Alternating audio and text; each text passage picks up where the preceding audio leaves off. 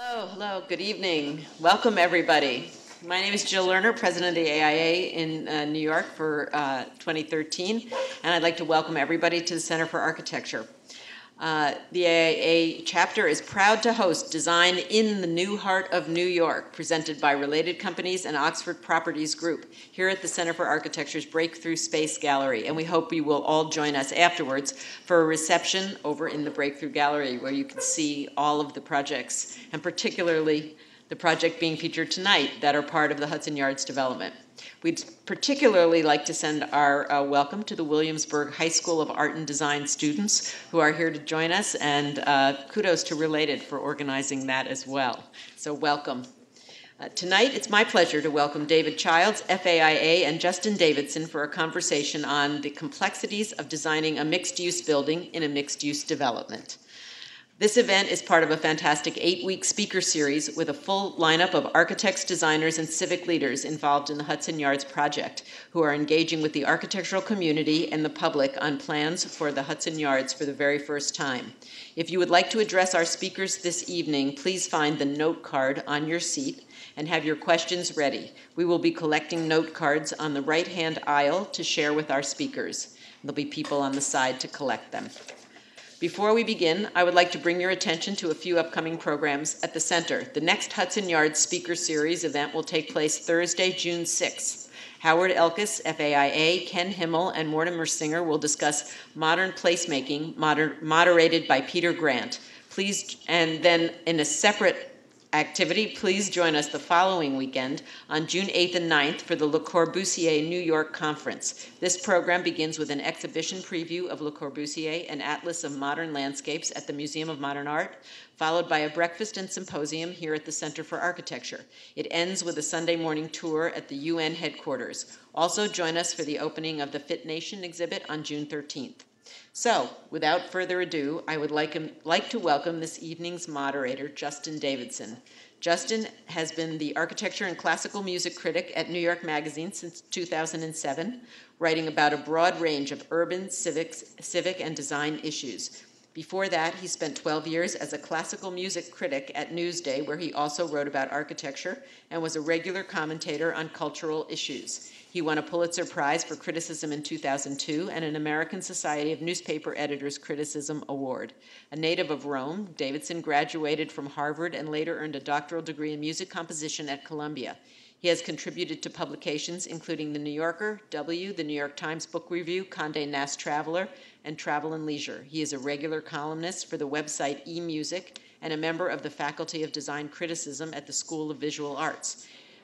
He has also taught in the Goldring Arts Journalism Program of Syracuse University and the NEA's annual Arts Journalism Institute. Quite a resume. So I'm glad I got through it before the end of the evening. Welcome, Justin. Thank you. I was told that it was my job to introduce David Childs. I don't know where he went to school and a lot of details about him, but I think for this crowd, there are really only two things that are necessary to introduce David Childs, and those are World Trade Center and Time Warner Center. Don't really need to know so much more. David has obviously been at the helm of SOM for most of his career, and even now continues to work with them and has been working, of course, with Related on the Time Warner Center, and that relationship continues over into Hudson Yards. So David's going to do a presentation on the Tower E, is that what we're calling it? At Hudson Yards, which is the mixed-use tower, and he will tell you how everything you need to know about that. And then I have some questions for him, and we'll be welcoming questions from you. I encourage you, as Jill said, to write down questions starting as soon as he begins talking, and just hold on to them until after his presentation, then we'll collect them. Or actually, if it's possible, to bring some of them up, even earlier. And basically, I will be editing them on the fly. And I can't promise to get to more than a few of your questions. Given the time constraints, we're going to try to keep this moving along. But I'll be leafing through them and trying to collate as many as I can, as quickly as I can. So, David. Great, right for all of you out there, or do I have to hold a separate one as well? Okay? Yes, no? No. Maybe if I speak louder, does that work? Yes. Okay. Thank you, Justin, for being here. I know that I would like to believe that everybody was truly interested in just hearing me present, but it got much more of an audience when they heard that you were coming too. So there's a bunch of architects. Let me at least start by showing, as you just said, an outline of the E Tower. That's the awful title. Is this not? I have to too. All right, I'll be double mic'd here. Is that okay? Yeah. Thumbs up in the back. Great, thank you. As Justin just referred to, Tower E, I certainly hope that over time it will get a much more interesting title than what it has. These parcels have all been labeled A, B, C, D, E, and F, so forth, and but eventually it will gain either the tenant's use, or perhaps in this case, since the ultimate tenant will be residing, I'm told, by him, in the very top floor, Steve Ross of Related, maybe it will even be the Ross building. Wouldn't that be nice? In any case, let me begin by telling you that most people I know think of SOM, they think of skyscrapers, and they think of structure. And that's inevitable and proper. But most of our buildings are low-rise, and most of them are urban, and many of them, we're very proud to say, because we love these projects, are on over live railroads. And that's sort of the theme of what I'd like to at least talk to you about as I show you these drawings, because it makes for a very complicated basis. These properties have been held in trust, so to speak, by the fact that they're too expensive to build over. So when the property is available, it's usually as the city has matured, the land is increased in value, and it's available for development. So in doing some 35 or more of these major projects around the world, let me just show you a couple of them. This is in London, one of the earliest ones we did. You can see it morph here into a low-scale development done many years ago. Our Chicago office did it.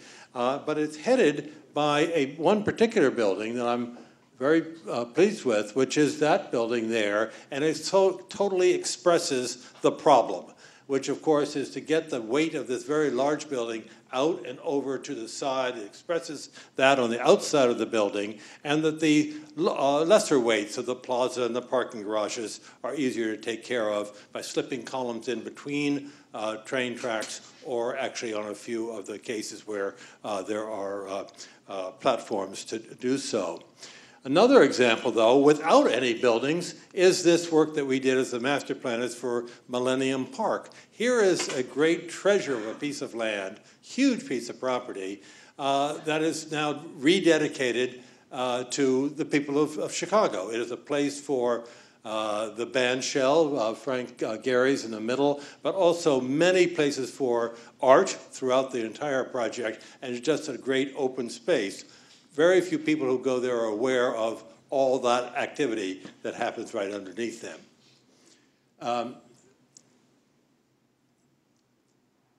It also happens here in New York. This is an example of something that I don't think people are aware of. When 4th Avenue became titled Park Avenue as part of the extension of Terminal City running northward from Grand Central, people thought of, but they don't think as they walk up and down it that there are these tracks right underneath them. They certainly don't realize that as it comes towards Grand Central, which is what this Union Carbide building was, and still is, it's now the Chase Manhattan J.P. Morgan building, that track work spreads out to be able to turn the trains around, this being a terminus, not a through-track connection. So through station connection, so that you see here this big open, and that's because of all the track work underneath here, and explains next time you go by it why its elevators don't come to grade. You go up escalators to the Piano Nobile. You thought maybe that was just an architectural device. In fact, it's needed to be able to get the people up into the high-speed elevator that rise up from a higher level up through the building. But the best and the most extraordinary piece of property is this great horizontal swath, this belt that goes through New York. We think of Pennsylvania Station. Many people don't realize that to get to it, they had to build under the two rivers. They had a channel through the rock, the granite rock, this great path through the middle. And I thought I would just tell you a little bit about as we approach from the middle of the island, from the connections at Madison Square Garden, which was the Penn Station, and connections to the subway, how you move on to the other great development pieces, Moynihan Station, 9th Avenue development, and then, of course, the really, truly great anchor of this space, inland that actually gets wider as it goes to the river because of the tracks spreading out to be the holding yards for many of the trains themselves. So to take a look at this, we did a number of schemes for Related and Vernado of what could happen at Pennsylvania Station itself.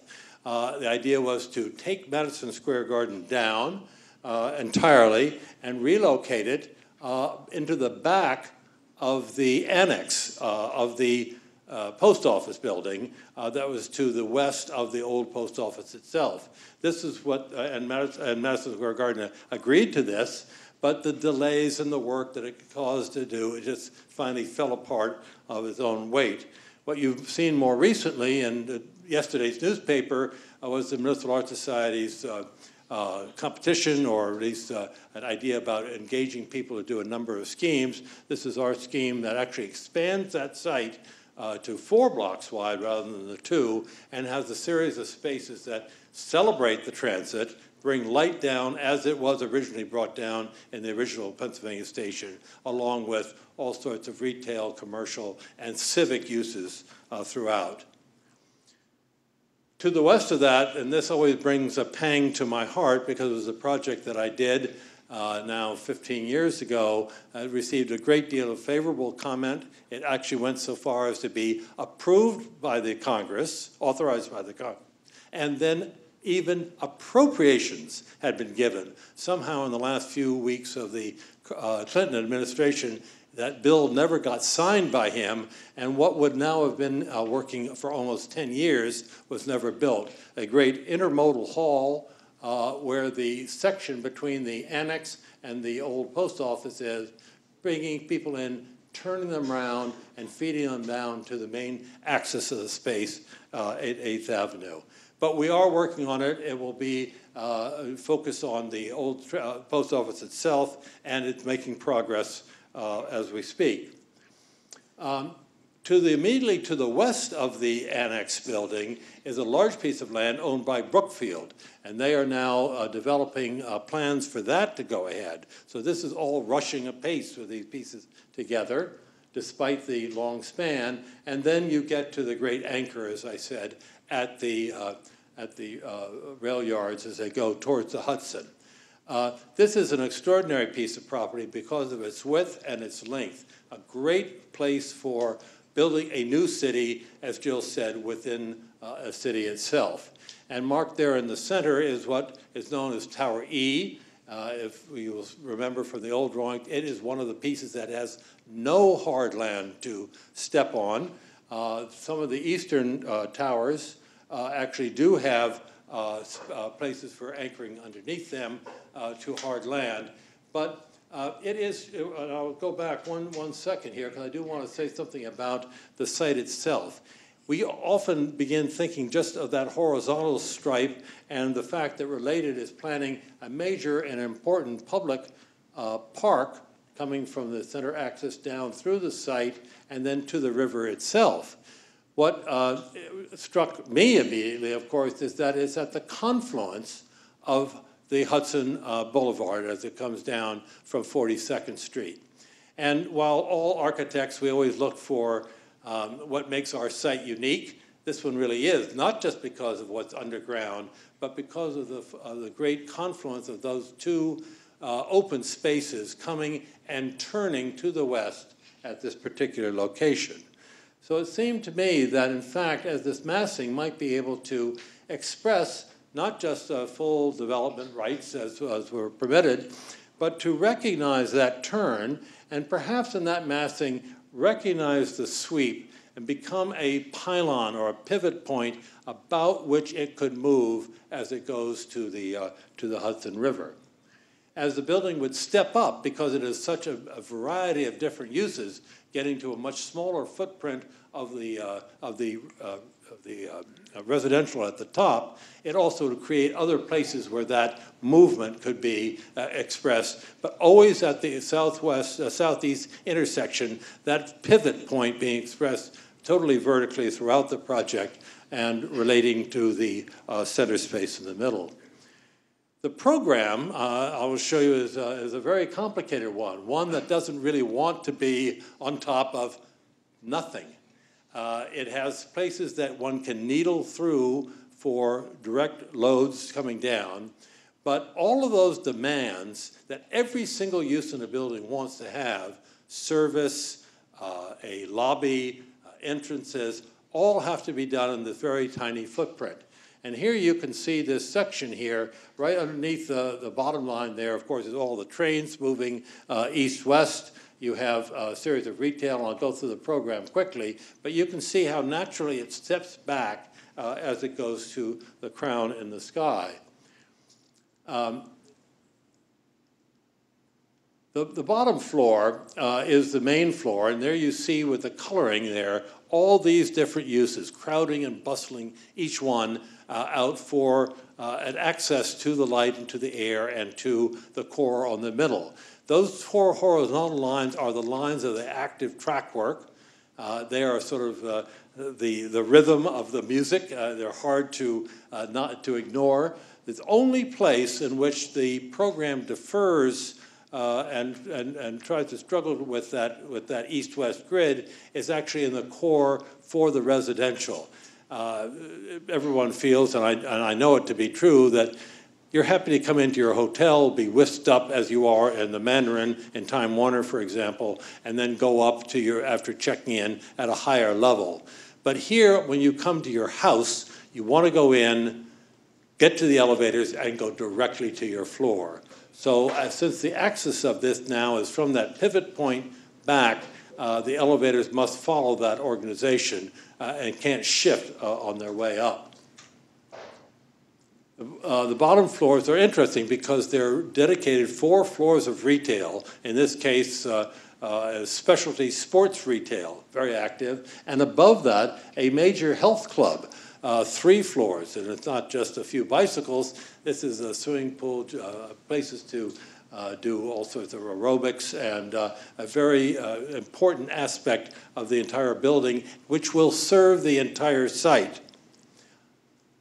Above that is the typical floor, actually a very good sized floor plate at 33,000 square feet. The corners are turned to afford the views, step back, and also be part of this overall scheme of twisting the mast as it rises to the sky. And then you come to the hotel space where you have amenities, restaurants, back of house, and you check in and then go on up into the building where you have a typical hotel floor, and then finally up into the residential towers up at the top as they step back to the very top. The question that came about sort of simultaneously with this, of course, was how this might be skinned.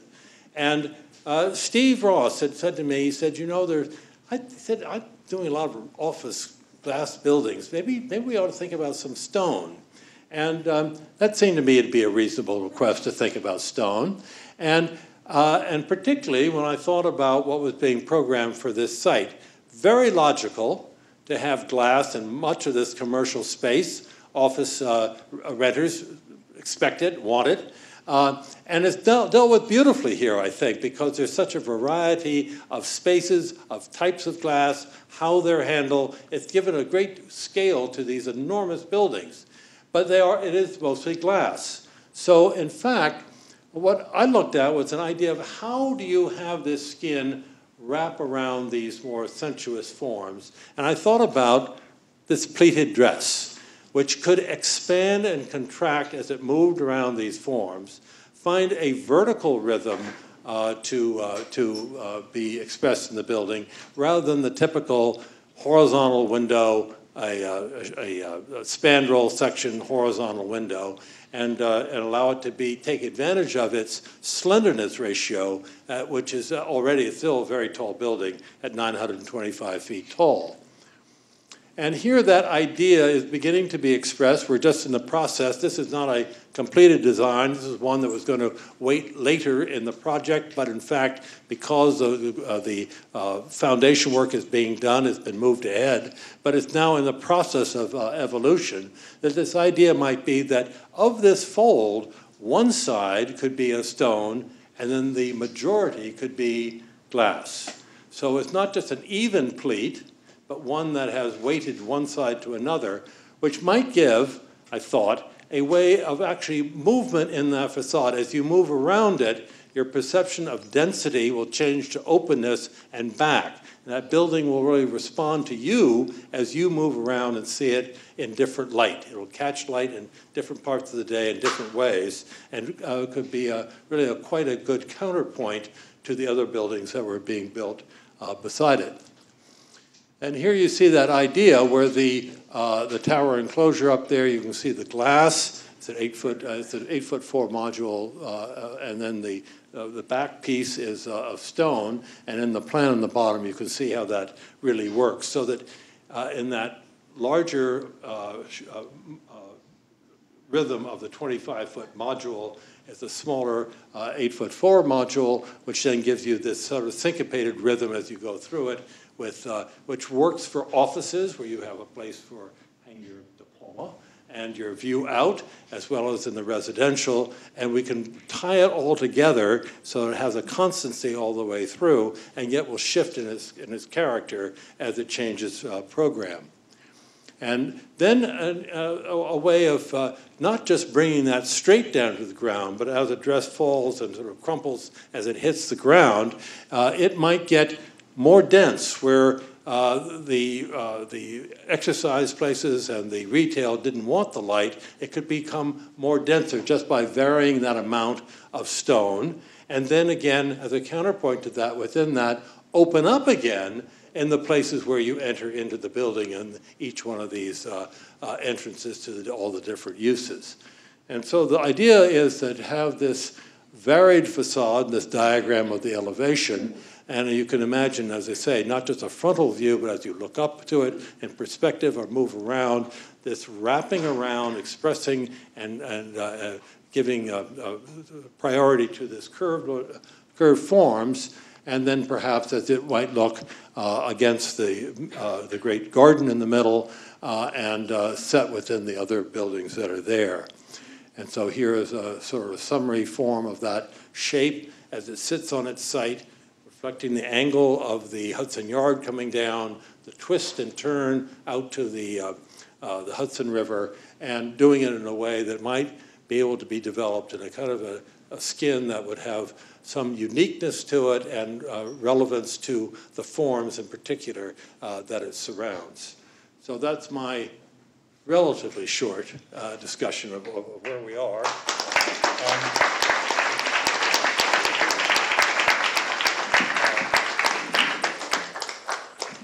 And now I look forward to a much more interesting portion now.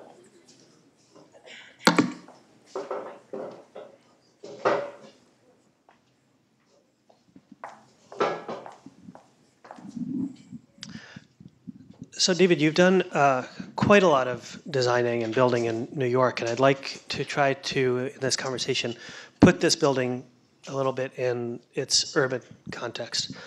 It's a unique one in that it's a part of a neighborhood that doesn't exist yet.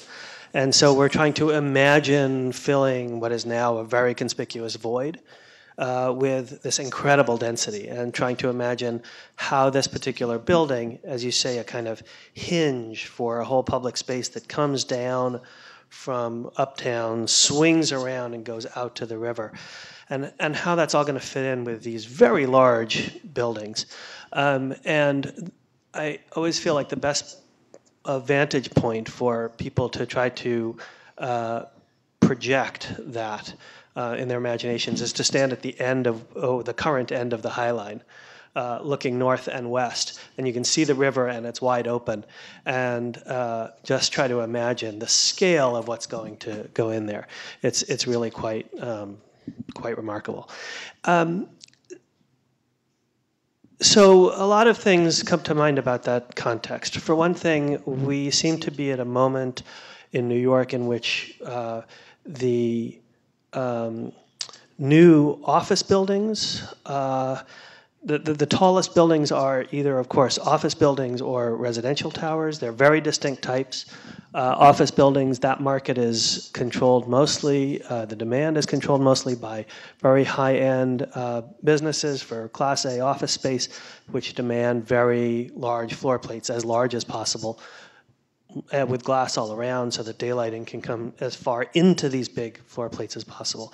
And then on the other hand, we have a residential real estate market dominated by very high-end residential real estate, where the demands are still for glass and wraparound views, but of course much smaller residential floor plates. So we're getting these big fat towers and these skinny little pencil towers, and they're both getting very tall. And it almost seems like there's kind of this duel between them. They're jointly reshaping the skyline.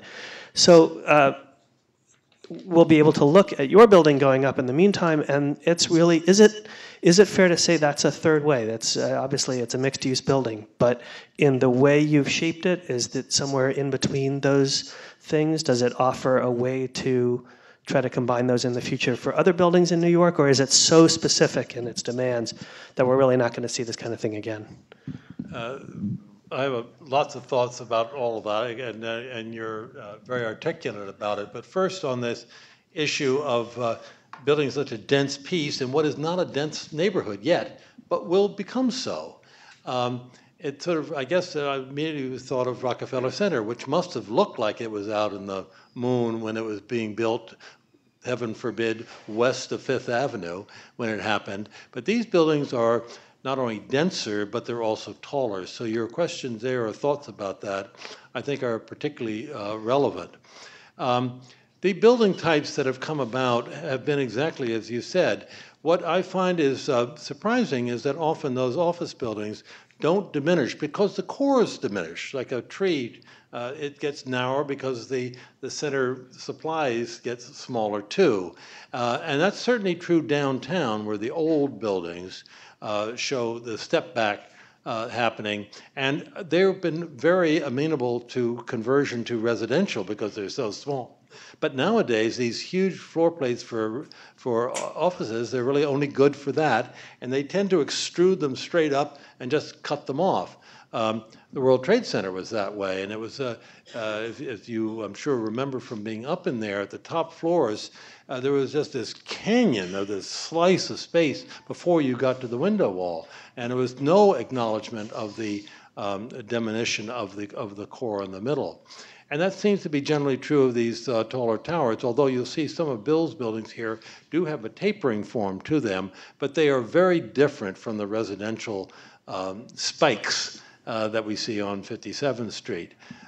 It's hard to imagine converting one day the Bank of America building to residential. Really? Well, we'll see. But it is interesting in that there is a natural diminution that is afforded by this particular grouping of program. It's the amassing of all of those different programs is unlikely because it's so expensive. You would only do it in Hong Kong or New York, so that. All those uses are in great demand on this site, and I find it actually kind of interesting to have them all stacked together.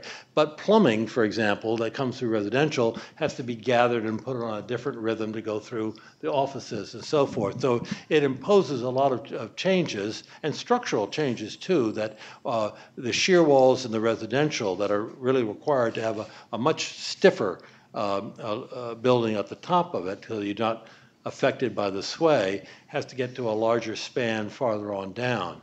But it's a natural consequence of this program, which was given to us by Related, and in fact, I think helps it enormously, because not only does it make this swing, but it's able to terrace up, and I think is much more interesting in its profile that way than if it were just that shape and just went straight on up.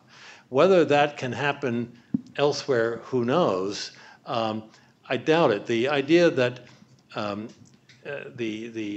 when the English went and did their colonial buildings around the world, they often were wonderful buildings because they would have the ground floors would be the places where they sold whatever was being made in the back room on the second floor, and then the shopkeepers lived on the third floor, and it created a life and an activity that was quite amazing. And that's kind of fun to see that all packed into one building. But I think it'll be the oddity rather than the usual. So your point about the two basic different types are probably going to be opposed to each other rather than laced together.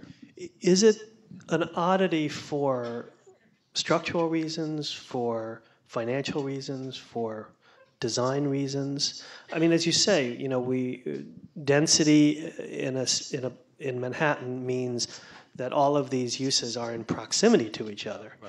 Right. And we talk about mixed-use developments when we talk about multiple building types in one concentrated area. What is impeding? I mean, these multi-use buildings are not uncommon in Asia. What is preventing us here from doing the same thing, and is it desirable? It can, I guess, to pick up on your idea of the apartment above the store. Does that really extrapolate when we're talking about that scale? Does it really add a kind of vitality that you're talking about? No, it probably doesn't. And I can't answer about the financial. I don't know. But every other aspect of the building, it's a major lift to do that for structural reasons or other reasons. Because if you had more room to spread out, you would do, and it would be happy to mix them all, but not but building by building rather than by layer. And so I think it's unusual. In this case, you think of all this land that's available, but much of it is taken up with either a performing arts building or these big tall towers, and not much is left if you believe in giving over a big piece of it back to the city, which Related certainly has, and their commitment to that public space, public art, and the open space is there. Whether it's big enough or how it will be at the bottom of all that has to be worked out into the design.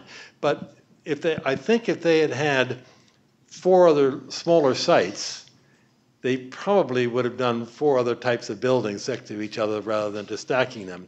We have done many cases where their hotels are at the top of a building, and that seems to work because as the gravity goes up, people want the views at night and so forth. And that has worked, but only where those properties are tremendously in demand and that you can go to the expense of doing those things. And of course, the other precedent in New York is the Time Warner Center, but there you have different masses, one horizontal and then 2 separate vertical masses to separate out the program.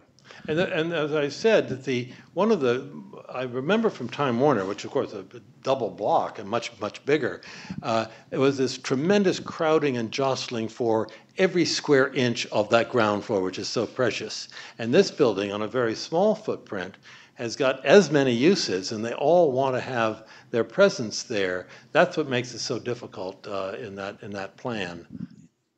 Tell me about your experience with this program. I can imagine when you first saw how much you needed to pack into that footprint, given that it's resting on toothpicks with trains going by all the time, that must have been pretty daunting. One of the most amazing slides, I think, that you showed was the plan of the lobby, which looks like some kind of crazy jigsaw puzzle where you've got all of these uses.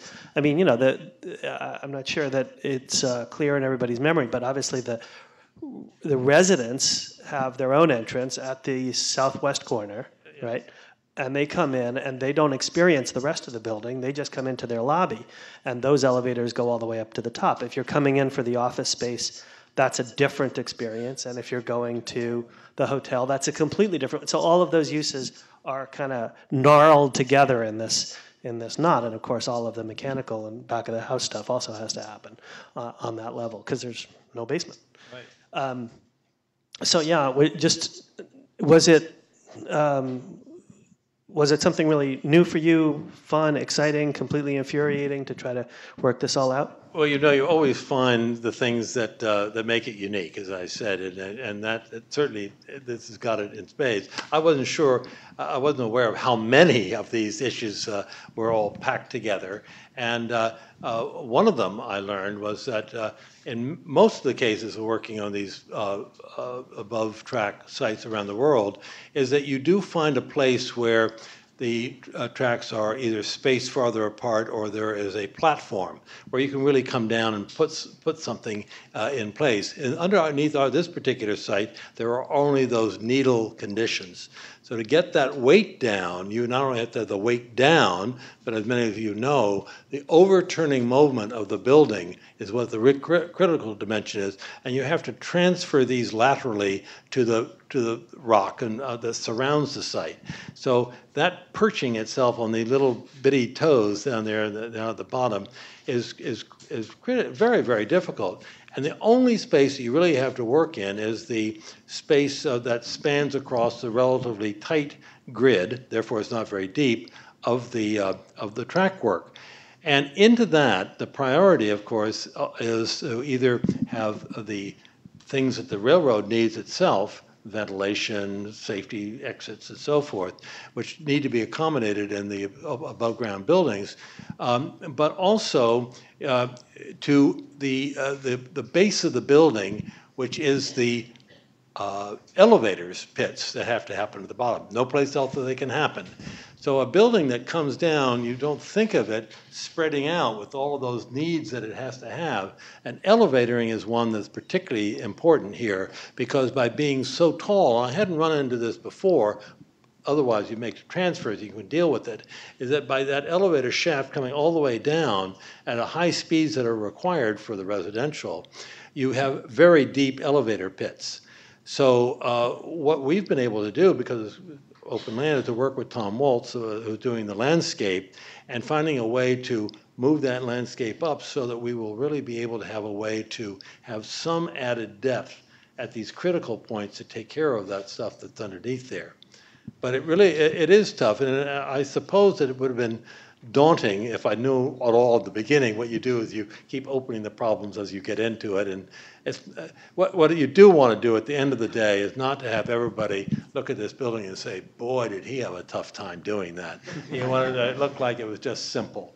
And that's, and I think we're going to be able to handle that. It's going to work out all right. But it sure is a challenge. We have a lot of questions that along similar lines that want a little bit more detail about the structural engineering of the building, and specifically how the building will respond given the constraints of where the building sets down and having to build over train tracks. How it deals with the wind oscillations you were talking about. What are the implications for the design after Sandy? We're talking about very low-placed train tracks underneath that are vulnerable to flooding there, even though the base of the Hudson Yards is obviously on a platform that is elevated.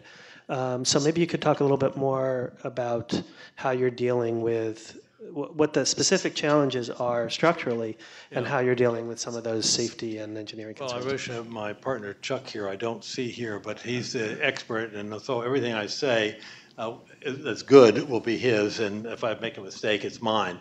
But having dealt with this for a long period of time, I think I understand sort of the basic issues, which is that, as I said before, when you get to be a very tall building, you can sort of stop solving for gravity. Because when you solve for the overturning moment, like a mast on a ship, you've dealt with the gravity part already. But this is already, in some buildings, like the tallest building in the world that we've done in the Middle East, it can spread out like a tree trunk does and distribute that weight outwards. This comes down and really can't have any spreading characteristics. So not only you're in a smaller place, but you're standing tall and your feet are very close together. You can't even move them out underground. So that is sort of the basic problem, plus the fact that I made some reference to, but which is that the guidelines for structure, every structure moves. You want it to move. You can't stop it. Even if you could, it's going to move. And what you do is you solve for what is empirical decisions about in an office building. How much can you stand that building moving in a heavy wind? Well, it seems like it's a pretty reasonable amount. How much can you stand in your bedroom? Almost nothing. So that's got to get a sort of opposite ways of thinking of it. It's got to get stiffer at the top, middle, and it's a different kind of resolution of that structure up there, and a much different spacing and the shear walls that take it. But one of the things that happened midway in the early parts of this design, and in the exhibit you can see the hundreds of models that we did of all the different options that we thought about, is that that axis was at one time 90 degrees to where it is now. And we moved that initially because the people in the related thought that would be a much better viewing spot if that were diagonal, but perpendicular, the way we have. There's many views for all the residential uses looking up and out of the project. So, but by turning that, the consequence not was only better for the leasing of these spaces for the residential, but actually was better for the structure, because you must look at all your neighbors. Now, some of those neighbors aren't there yet, but you look at what is there and what is projected, and the winds from the Hudson River, of course, that corridor that comes down, are quite severe.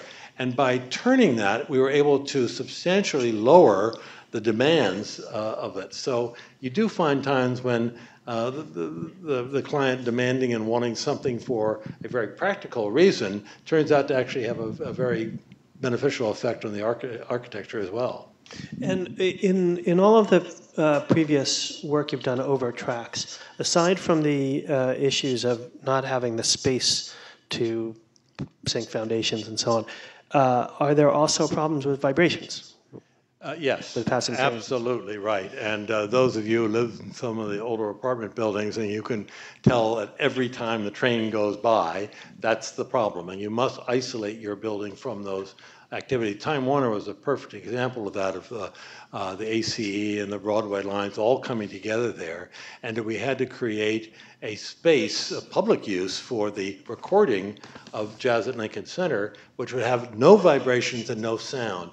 And so you had to build something that would have been easier to do by grabbing on and holding it structure to the side, but it had to be isolated. So it has to really float on there in pins. Very complicated situation. But that must be done in all of these cases, and that's something that you do in all these buildings nowadays, to be able to isolate it from that movement. You mentioned looking at your neighbors, and of course you, especially with this particular building, since it's part of a large-scale development, and that's what this whole lecture series is about, you're dealing both with the buildings you know but aren't there yet, and the buildings that aren't there yet that you don't know, except maybe where they're going to be placed and roughly how big. As you sit down and design a building like this, what are your thoughts about creating a building in a varied architectural environment where you're not controlling all of the, there's no unified aesthetic, at least not one architect able or one firm able to sort of dictate across different sites. But you know your colleagues, and to what extent did you work together? To what extent are you responding to what they did? And to what extent are you trying to preempt something undoing part of your design in the future, or contradicting it? Is there any? Do you have any control, even implied control, over what's happening in the future? I should just explain for those of you who don't know, there are really two parts to the Hudson Yards. There's the Eastern Yards, which is the area that is under development now, and the Western Yards, which will be largely residential, which has not been designed yet and is in a future phase. So this is right on the hinge of those. This one side faces the Eastern Yards, and on the other faces what in the immediate future will be great views of the Hudson River from all floors, and in the eventual future will be much diminished views. Or maybe better, because the building would be so great. Who does it?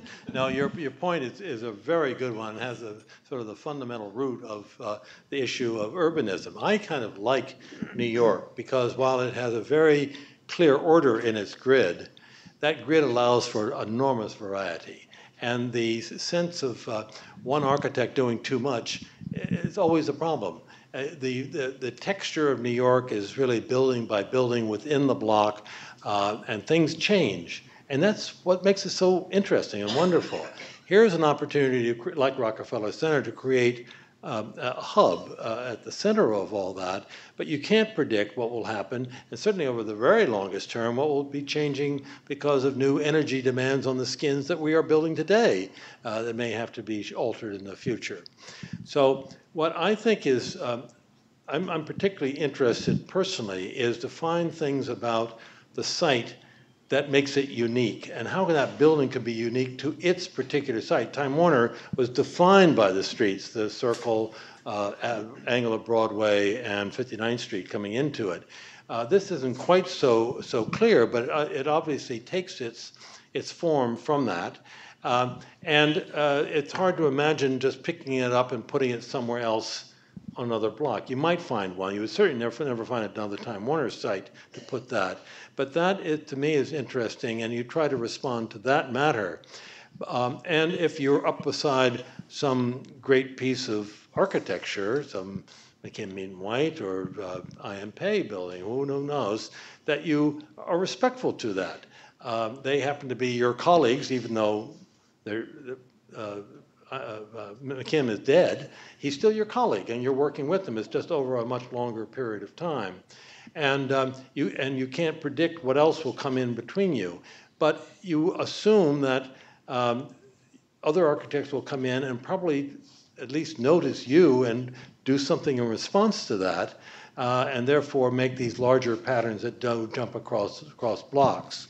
But it's hard, and much harder in a place that you're not sure what's going to happen to the West. We do have a client that is continuing, so it's in his interest not to diminish the value of what he's just finished on the eastern half.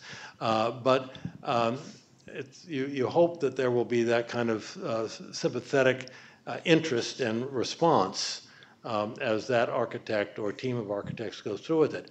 We did work as a group, although it began really with Bill doing the master plan. He is the Raymond Hood of the project. This is Bill Peterson at KPF. Yeah, and the architect for the the tallest buildings to the east.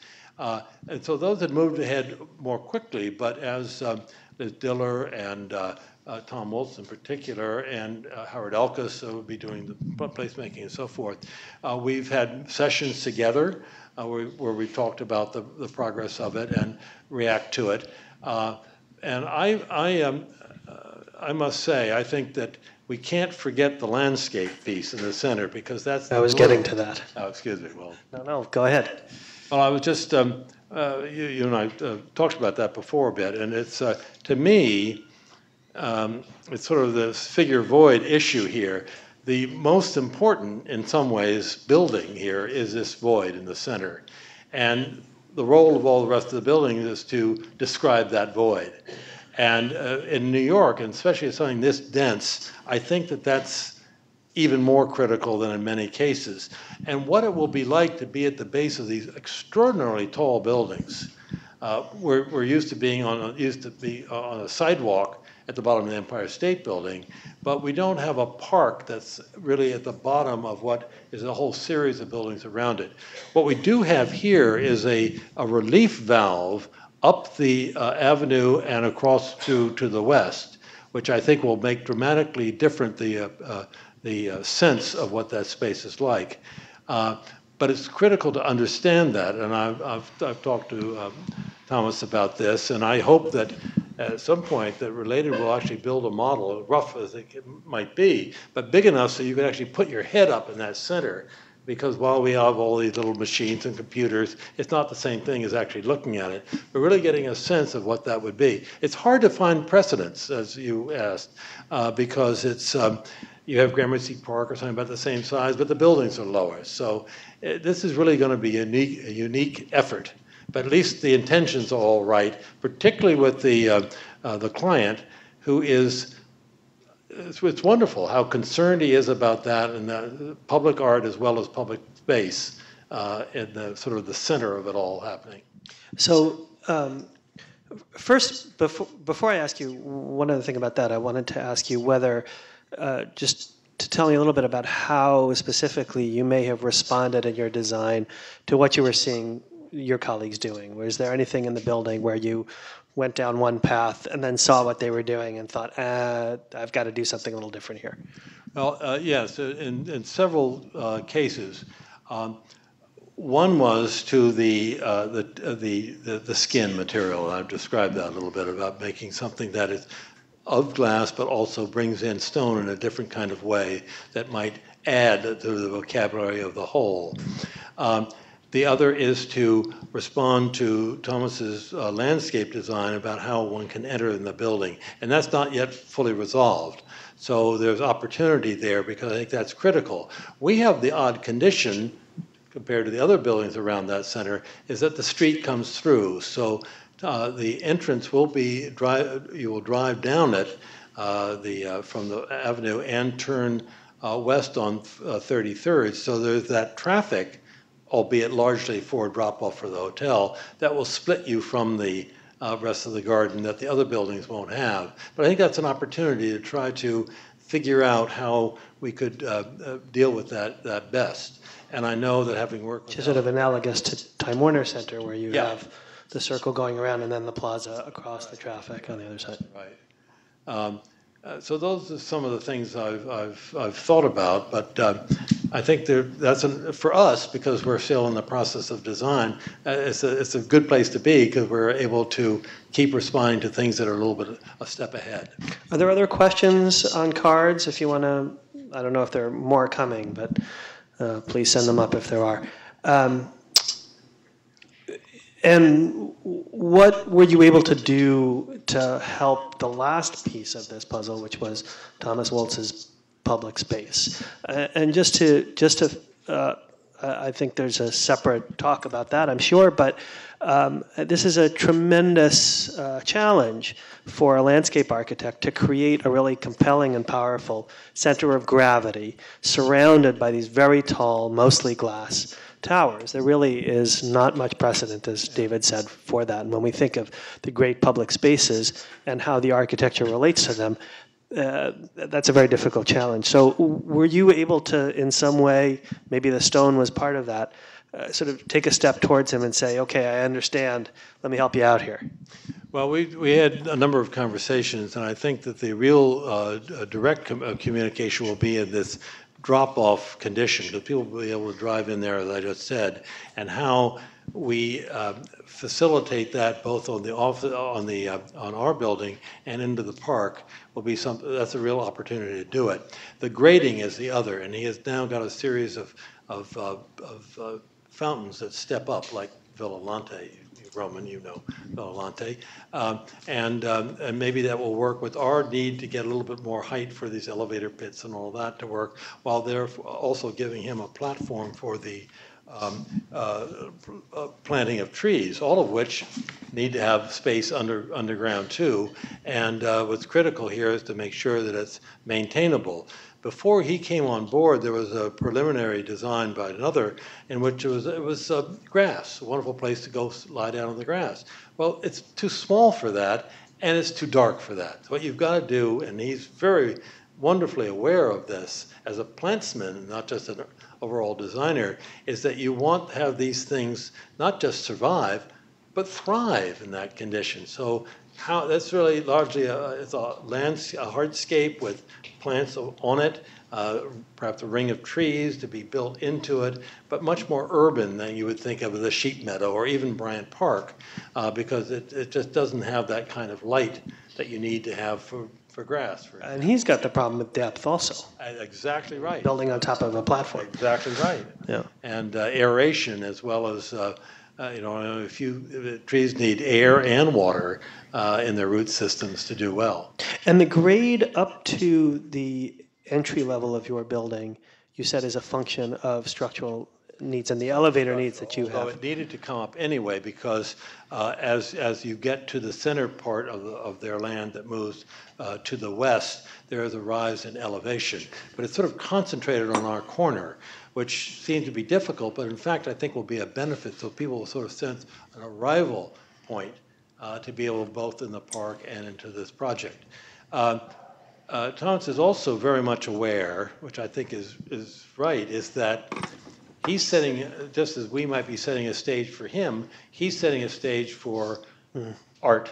And Steve Ross is very interested in that. And I think that space will need something. It can't just be a horizontal level of landscape, but something that either participatory or some vertical piece. Anyway, he's talking to all the right artists. And I can't wait for the decision to be made and to see how that will happen and how we may be able to respond to that person. So I want to get back a little bit to the question I started out with, which was about the integration of this building, not just into the site, not just into the larger development, but into the city as a whole. I know architects hate it when you say that their building reminds them of other architects' work. But there were two things that really jumped out at me, and when I was looking at the massing, the sort of ellipse, the combination of glass and stone, and the setbacks, and that's Philip Johnson's Lipstick Building. Huh. On the other thing, it's a completely different kind of model. But as soon as you said the word drapery, and you're looking at a tall building with a sort of an invocation of fabric, I was thinking of Frank Gehry's 8 Spruce Street. Now, the interesting thing about that is a building that when he originally was conceiving the design, wanted it to turn, yes, to torque. And then because of the constraints on the project and on the financing, that became structurally a pretty conventional T-shaped residential building. So all the movement is pulled out to the facade, and you have these sort of Bernini-esque folds in the metal cladding. Your building actually does turn because it's got to go around that corner, because you've got this ellipse, and because you've got this shifting axis of symmetry as you go up.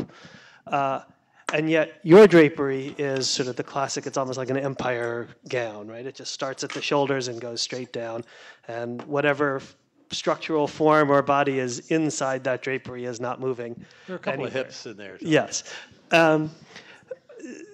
So those were the things that occurred to me as, in some way, not, I don't want to say models, but echoes, a kind of conversation with other buildings.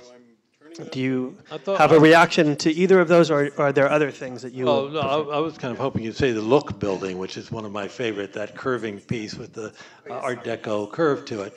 The Lipstick building doing this, is a building that takes a form David for seemingly arbitrary reasons, and then has setbacks in addition to that. Really don't 1 inch from his mouth, how they and this guy relate is to the 2 program of the inches. building. It's Doesn't not at look the very different, drop-off but it's levels actually of the half as loud. elevators or whatever.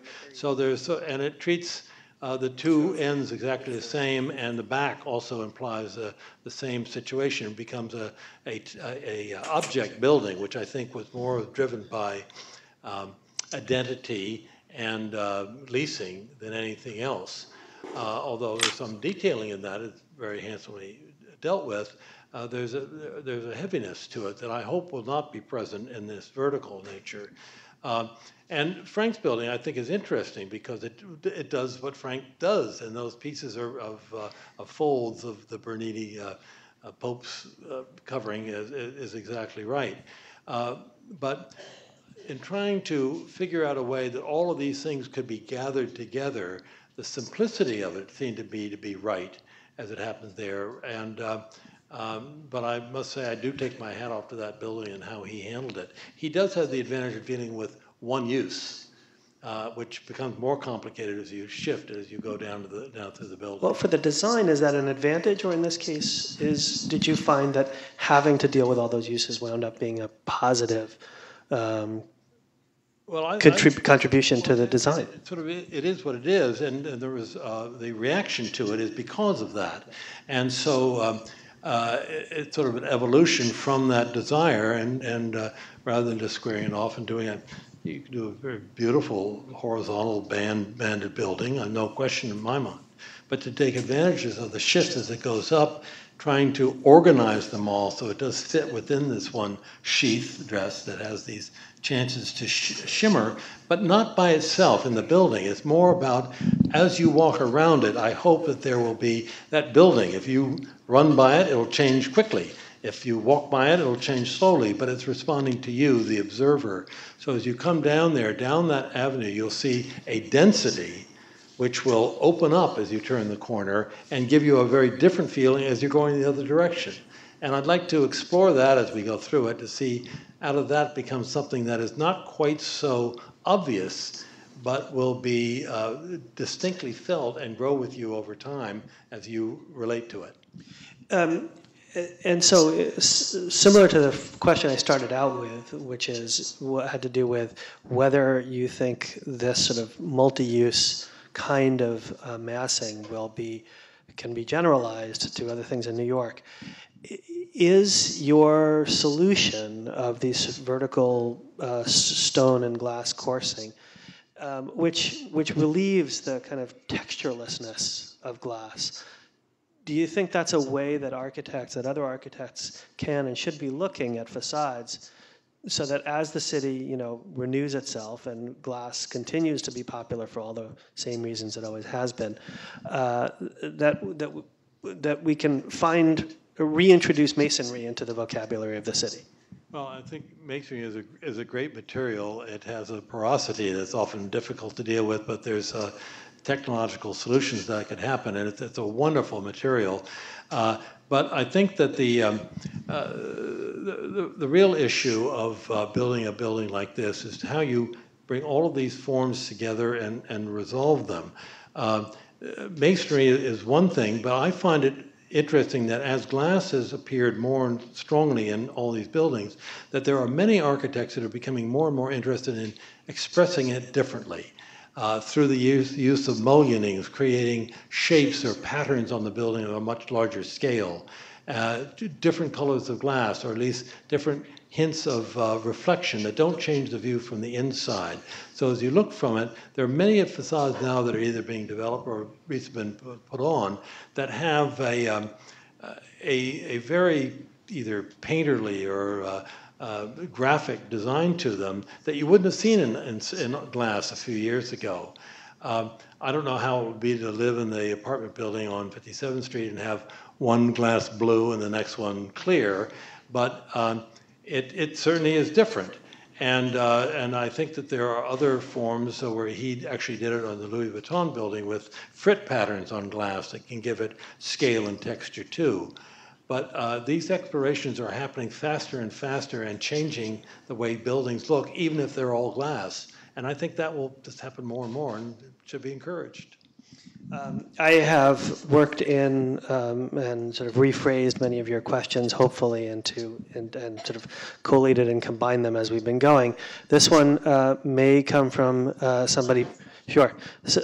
May come from somebody planted by related, I don't know, but the question is, you've mentioned the client several times, and you've worked with a remarkable range of clients. What makes for a good and a bad client in your experience? That definitely comes from related.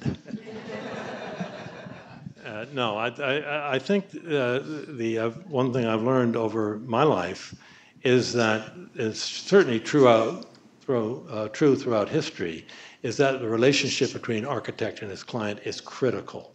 You find it whether it's Imhotep with the Queen back in ancient Egypt, or Michelangelo and the Pope. Those things are critical when and you could ask many architects about that. Tom Krenz and Frank Gehry on Bilbao.